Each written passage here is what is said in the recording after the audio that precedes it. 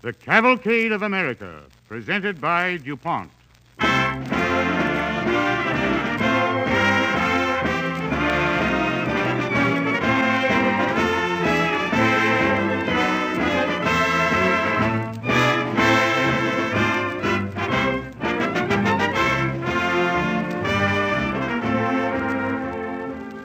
Tonight, the Cavalcade of America takes the characteristic American traits of family devotion and determination to succeed against odds and portrays them in the true story of a pioneer mother, Eliza Ann Brooks. Eliza was an inspiring woman who lived in an inspiring era, the era when America was developing westward beyond the Mississippi. She had an ideal and a motto which formed the basis of her story and which was the keynote of her life. Where there is no vision, the people perish.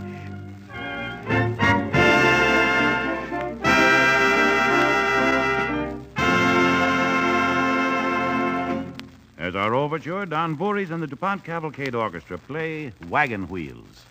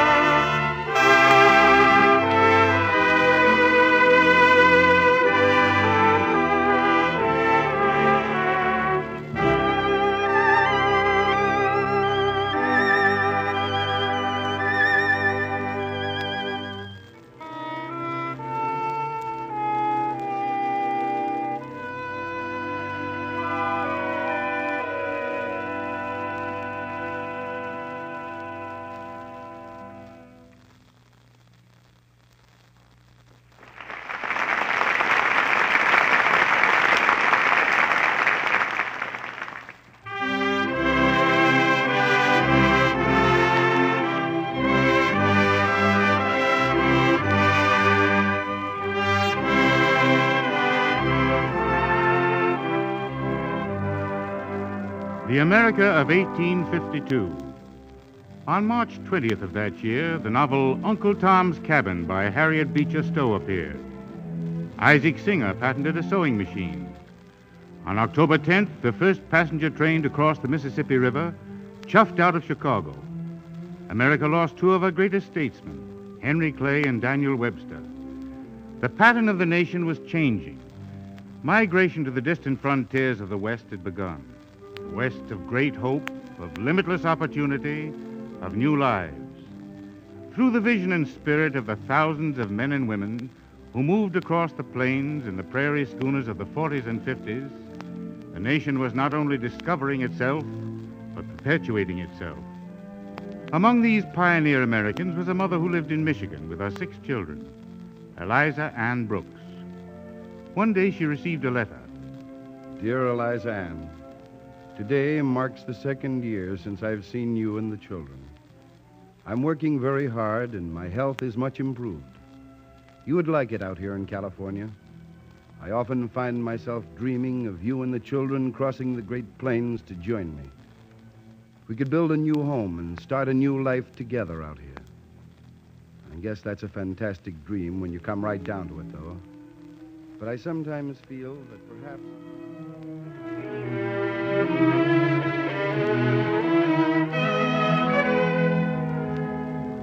George Brooks had gone to California to improve his health and the family fortunes, and Eliza Ann waited through the long days, weeks, months. Finally, 2 years passed. Most wives went on waiting, but not Eliza Ann. A few weeks after the letter came, her neighbors were astonished to see a big prairie schooner before her door, with 4 teams of oxen yoked to it.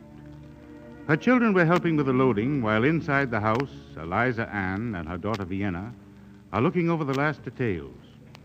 Vienna, I hope we haven't forgotten anything. Flour? Yes.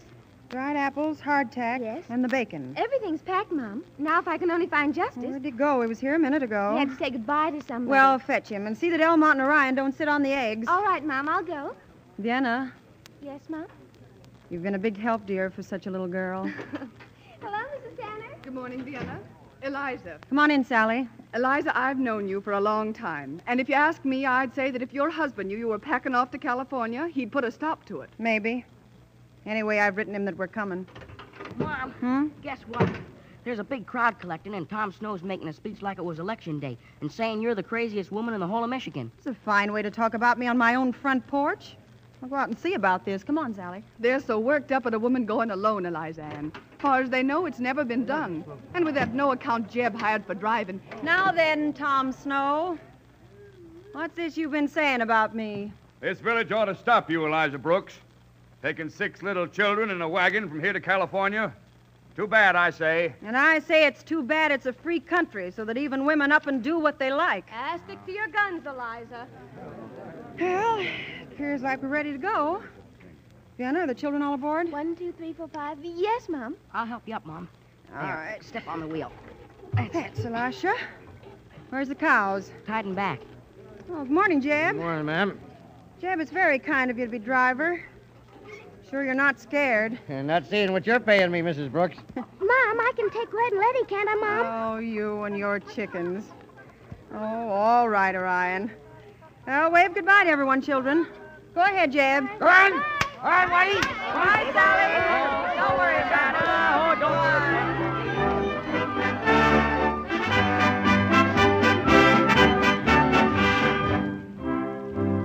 Without daring to think too much about danger, Eliza Ann set out on the journey. The trip as far as the Missouri River was like any other pioneer trip. Mire and bogs caused by the spring rains, a late arrival at Council Bluffs, and plans and consultations to join some big wagon train. There, all 6 children came down with the measles. Eliza Ann had to delay her start. And one night, when she was away from the wagon, the children were listening to the stories of a casual caller. And then folks in the wagons saw a whole lot of mounds by the road. Mounds in the earth. What were they, Mr. Grange? Fresh graves. Oh. Yeah. Generally, Indians don't bother digging graves. But when the settlers got nearer, they saw that every grave had a head on it. The redskins had chopped off the heads of the corpses and put them on top of the graves to plague their relatives. Oh, how terrible. Oh, now, Elmont, don't be a baby. You're supposed to be asleep. Why, is the little one scared? Well, I knowed of a case where the Injuns took a baby once.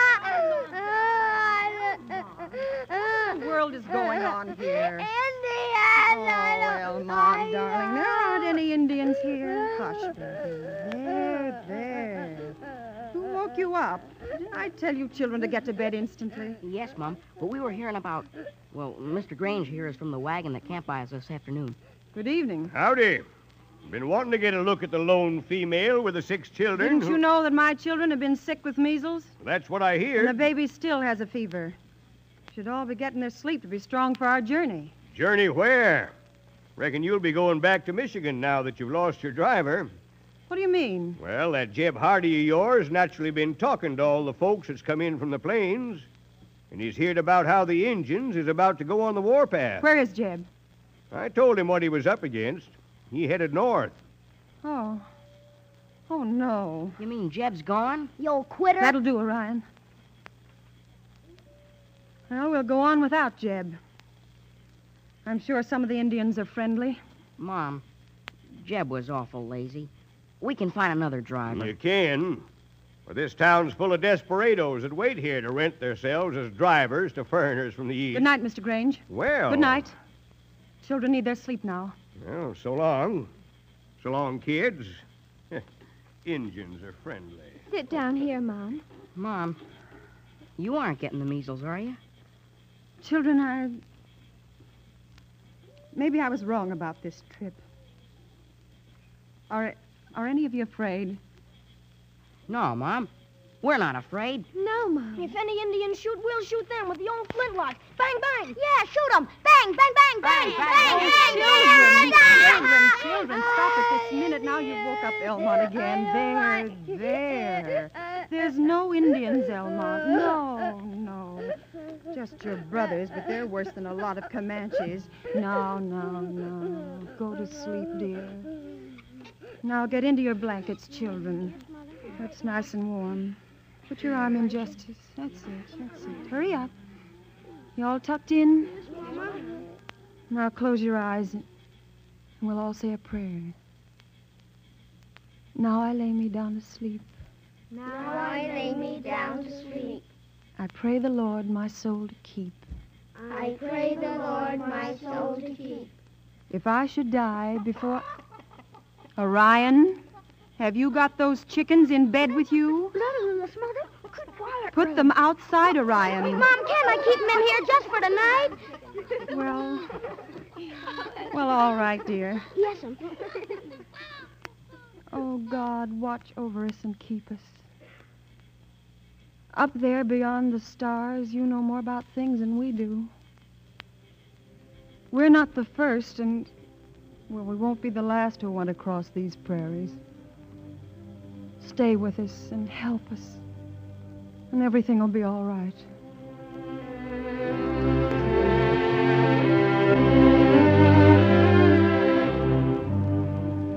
Next morning they set out. Swinging the reins over their great black oxen, little Elisha and Eliza Ann herself had to admit that a man's strength was needed for the driving. They hired a driver named Jack Brandon, and their trouble began again. One night in camp, Jack was cooking supper while Orion, age 6, looked on. What's cooking in that kettle, Jack? Smells like meat. You catch a rabbit? Now keep your nosy little nose poked out of there. Now take that pail and go down to the spring like I told you. Say, I didn't do nothing. You don't have to shove me around. Oh, I don't, huh? I don't have to shove you, but maybe I want to. You keep your hands off me. I know how Elisha got that black eye last week, and you even hit little Elmont, a baby. I never seen such an outfit. Ain't you kids never been slapped? Oh, you wouldn't understand. Give me that pail. Hurry up about it. Go on. Ain't you kids never been slapped? Wish I was bigger. Orion, has Jack Brandon been riding you again? Yeah. How can we get rid of him and get another driver? No way on earth, Orion. Look at those campfires off west. Just getting dark enough to see him. That's the rest of the wagon train. Oh, we're way back of it. Yeah. Supper! Supper's ready. Come on, Elisha. Anyway, he offered to fix supper tonight so Mom could have a rest. All right, shake a leg, you kids. I've never seen such a lazy pack of coyotes in my life. Where's that drinking water, Orion? I got it. I'll dipper it out. Feel better, Mom? Yes, fit as a fiddle. Sit around the fire, children. Smells like Jack's fixed a special treat for us. All right, hold out your plates, folks, and I'll fill them up. Hey, what kind of meat is this? Chicken. Mom, he's killed Letty and Red, my chickens. That's right, kid. Both of them. Thought it was about time we had a square Put meal. down that knife, Orion. I'll kill him. Those were my chickens. Why, Orion, you- Jack! Either I eat chicken tonight, Mrs. Brooks, or your outfit's without a driver. Well, maybe that's better, Jack. Well, if that's the way you feel about it, I'm through. Go ahead. See how far you'll get without a real driver on these prairies.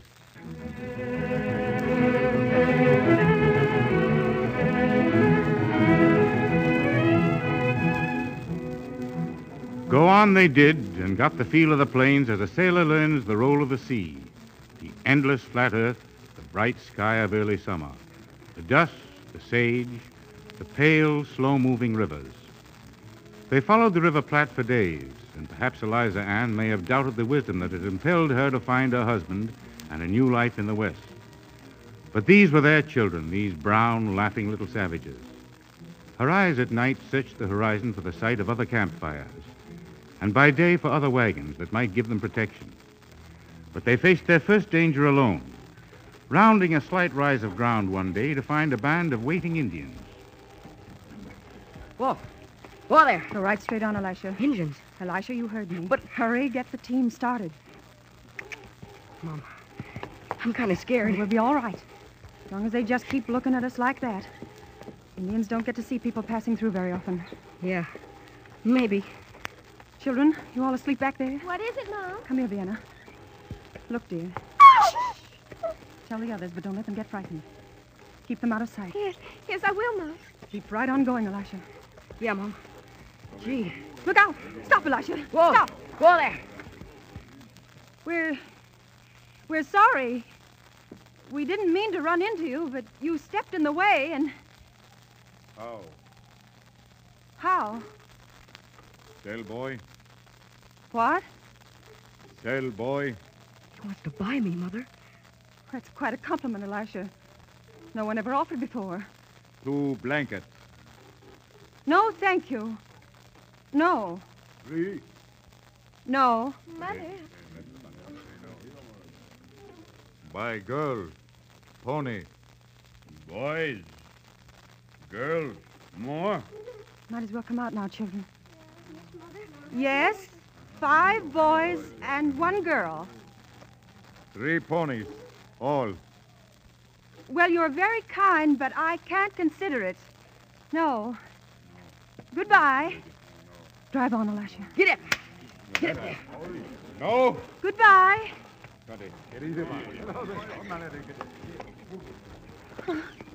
Wanting to buy us. Of all the nerve. Now, aren't you glad you were so good all the way from Michigan? Or I'd have snapped him right up.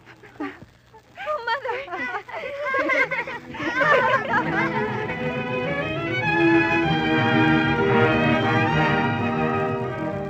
That encounter seemed to bring them luck, for they soon caught up with the wagon train ahead. The sound of other human voices was grateful. But within a week, a couple in the train lost their children, a 3-year-old son who'd wandered off in the night. The rest of the train went on, but the Brooks stayed behind to help in the search. 2 days later, Elisha and Eliza Ann... Let's go back to the wagon, Mom. We've been out here for hours. I know how I'd feel if I lost one of you.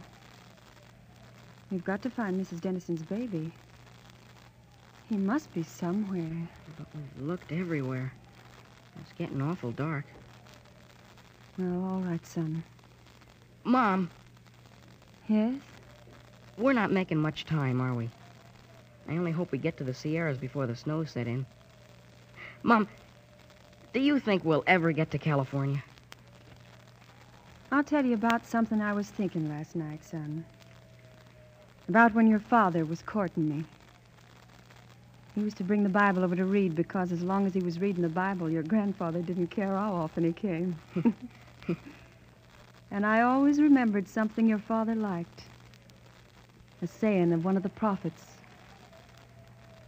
Where there is no vision, the people perish.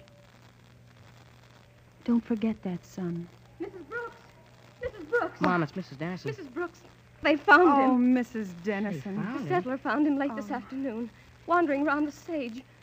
Oh, Mrs. Brooks, I can't ever thank you enough. Me? You don't have to thank me. Oh, if you hadn't stayed behind, my husband might have let the rest of the train persuade him to give up. Oh, no. Oh, yes, he might. I'd have never seen my baby again. You know how I... Oh, yes, I know, Mrs. Dennison. Now, come on, let's go back to the wagons and get some sleep. Better start early in the morning.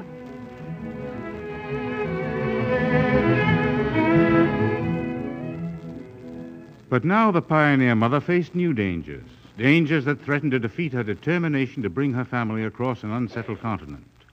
Real wilderness, alkali desert, the scorching August sun. No grass, no blade of grass. A gaunt woman and 6 lean children, gasping oxen, 2 of them staggering until finally they sagged and rolled over dead. Eliza Ann Brooks hitched the last team to a lighter cart found by the trail. Sometimes Indians stared down at them from the bleak hills. And then one morning... Ryan. Elisha. Vienna. Justice. What time is it, Mom? Oh, sun's way up. Well, I thought there was no use waking you because there's no way for us to go ahead today. Not on empty stomachs. Will we just stay here?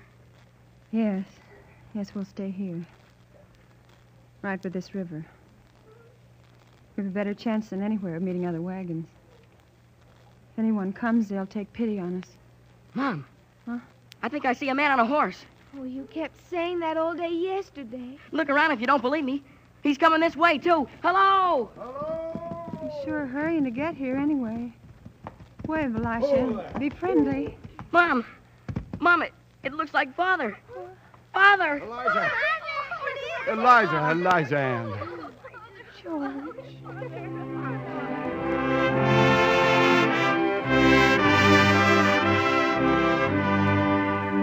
It was the end of the long journey. The pain and the toil climaxed in that nearly incredible meeting of the family by the river. It was the end of a typical American saga of the Overland Trail. And for the rest of her life, Eliza Ann Brooks was known as one of the pioneer mothers of California. Her spirit lived many years after her death. For one day in 1921, in the town of Ben Lomond, California. And now, ladies and gentlemen, we come to the big part of this celebration. Mr. Elisha Brooks, who came to California when he was 11, is 80 years old today. Because Mr. Brooks is the outstanding citizen of this town, because he's served for many years as principal of our high school and been one of our first leaders in every civic venture, we've come together to honor him today. Mr. Elisha Brooks. Thank you, sir. Thank you.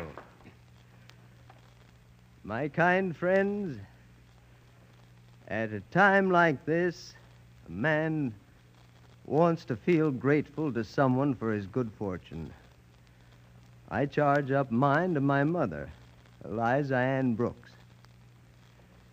She's been dead for many, many years now, but her kind of person always seems alive.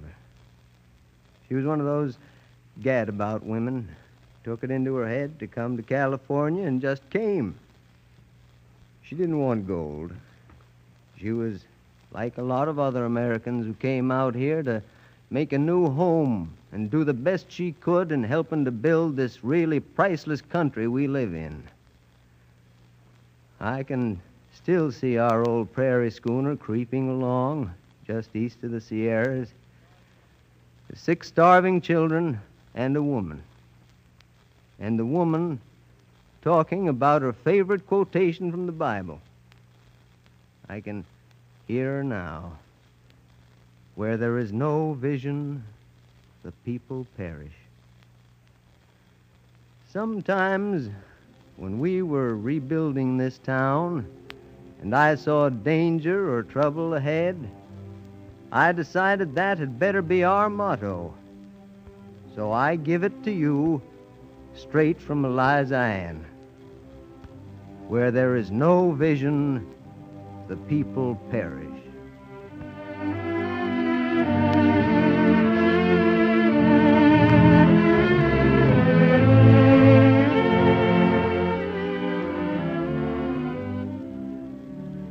The Cavalcade of America salutes the spirit of a pioneer mother, Eliza Ann Brooks, an example of the courage and determination to overcome hardship and despair in following an ideal, characteristics that have marked Americans in every age in the annals of our history.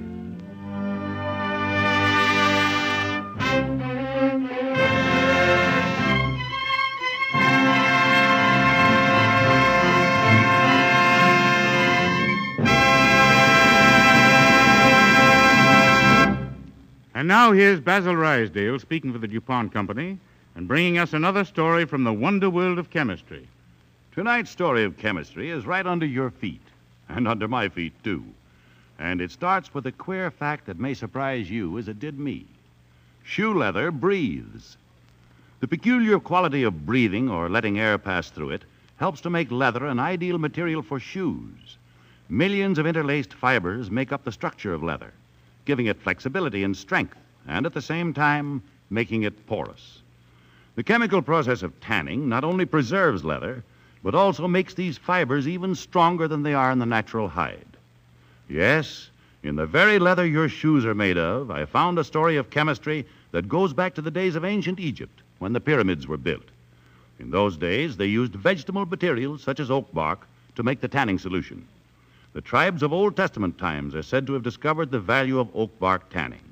And in the course of time, men found that other barks and woods could also be used. The list is a long one. It includes hemlock and mimosa and mangrove bark, sumac leaves, nut galls, chestnut wood. They all have one characteristic. They contain tannin, a chemical substance.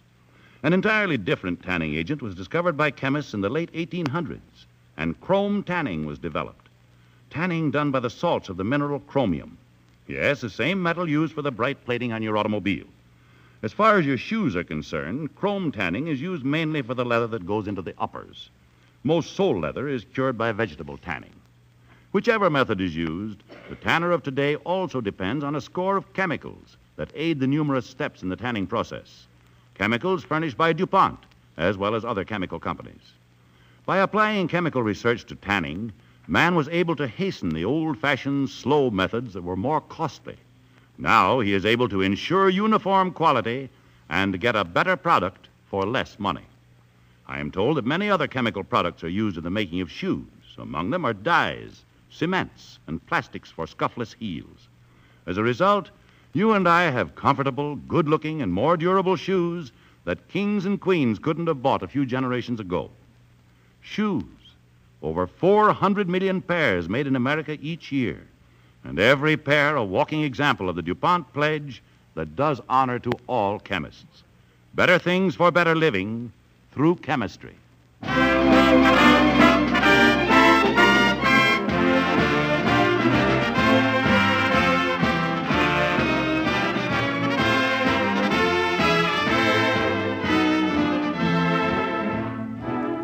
Next week, the Cavalcade of America will present the inspiring story of John Howard Payne, the man who wrote Home Sweet Home. On tonight's program, the part of Eliza Ann Brooks was played by Agnes Moorehead. Until next week, then, at this same time, this is Thomas Chalmers saying good night and best wishes from DuPont.